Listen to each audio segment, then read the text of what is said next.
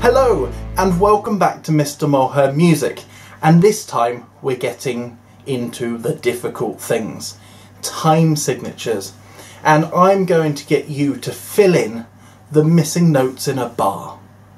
What does that mean? Well, I'm going to explain it, but first, the things we're going to need to know to do this. Note values. Let's go over them again. It doesn't matter how many times we go over them, it's going to help us remember them. Here we go. Semibreve. Squished circle, held for 4 beats. Next note. Minim, held for 2 beats. Squished circle with a stem. Remember, if it's below the middle line, the stem goes up. If it's above the middle line, the stem goes down.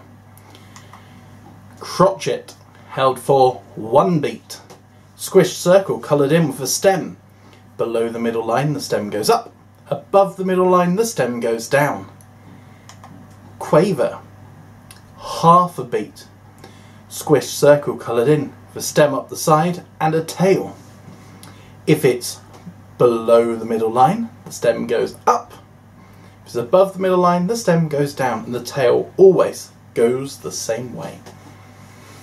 So, one more thing. Remember, if we've got 2 quavers together, the tails can disappear and be joined together.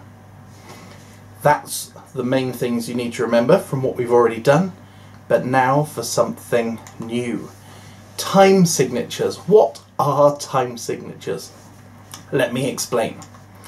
At the beginning of a piece of music, you will normally see 2 numbers. One number on top of the other number.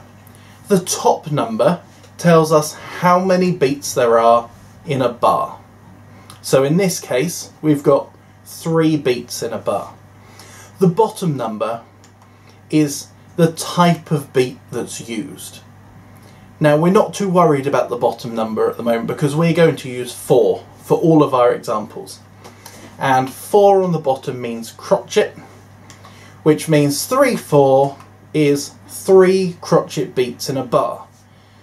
So we need to know what a bar is as well. So let's look at your task, and this will explain it. Your task is going to look just like this.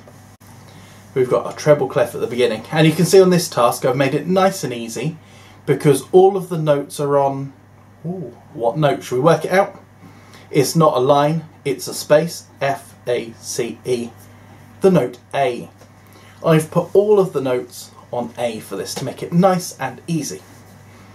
Now at the beginning, let's look out for those numbers. 4/4. 4 beats in a bar. 4 crotchet beats in a bar if you want to be really accurate. Can you see there's 3 question marks? And that means there's a note missing from that bar. Now bars are a solid line that runs all the way from the top line of the stave to the bottom line of the stave, and they block the music into chunks of, in this case, because we're in 4/4, 4 beats. So let's have a look at what you have to do. We need 4 beats in every bar. Let's look at how many beats we have in this first bar. We have a crotchet worth 1 beat, and another crotchet worth 1 beat, and a third crotchet worth 1 beat. Our bar needs to add up to 4, which means we need 1 more beat, which means we need to add, hopefully you've already worked this one out, a crotchet. So in your task, you'd need to add a crotchet if that's what it looks like on your task. Next bar needs to add up to how many beats? 4, because we're working in 4/4 time. The first note we have there is a minim, yes, worth 2 beats. So we've already got 2 beats. Our next note is a crotchet worth 1 beat, which means to complete this bar, to make it worth 4 beats, we need 1 more beat. So we're going to draw in that bar. Have you worked it out? It's a crotchet. Our last bar is definitely the trickiest one. Still going to be worth 4 beats because we're working in 4/4 time. But let's go through this because we've got lots of quavers. We've got 1, 2, 3, 4, 5 quavers to start with. So in total so far we've got 2.5 beats. We've then got a crotchet, that's worth 1 beat. So we've got 3.5 beats so far, which means we need half a beat more to make 4, which means we need to draw which note? Have you worked it out yet? It is a quaver. Are you ready for something a bit more difficult? This time I've moved the notes up and down all over the place, and more importantly than where the notes are, pay attention to the time signature. I've changed the time signature to 3/4, which means every bar needs to add up to, have you got it? 3. So our last example was 4/4, 4 beats in a bar. This is 3/4, so we only need 3 beats in a bar. So let's look at the first bar. There's a crotchet. How many beats is a crotchet worth? 1. Followed by another crotchet. That's another 1 beat. So we've got 2 beats. We need to put 1 more beat in that bar, which must mean we need another crotchet. Now, you can choose, when you're doing this task, where on the stave you put that crotchet, as long as your tail goes the right way. Let's look at our second bar. And we can see our question mark, that's where our missing note needs to go. We have 1 crotchet. As we need to make this bar add up to 3, it must mean we need a note that's worth 2 beats. Can you remember a note that's worth 2 beats? Hopefully you remember the minim. It's worth 2 beats. That's our squish circle that's not been coloured in with a stem.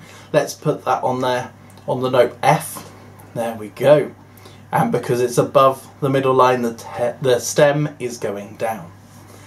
Let's look at our last beat on this example, our last bar on this example. And the first beat, got a quaver, half a beat. And then we've got another half beat. So we've got 1 beat so far with those 2 quavers. Then we've got a crotchet. So we've got 2 beats now. Then we've got 1 more quaver. So we've got 2.5 beats. We need it to add up to 3. So we only need to find half a beat more. That means we needed 1 more quaver. So it's over to you now. I've put a link in the description box below for a worksheet for you to have a go at filling in the missing beats.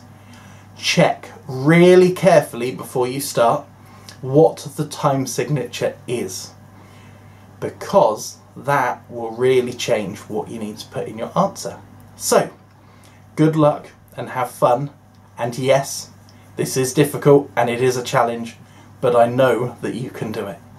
If you get stuck, just go back, watch my examples in this video, and it should help you.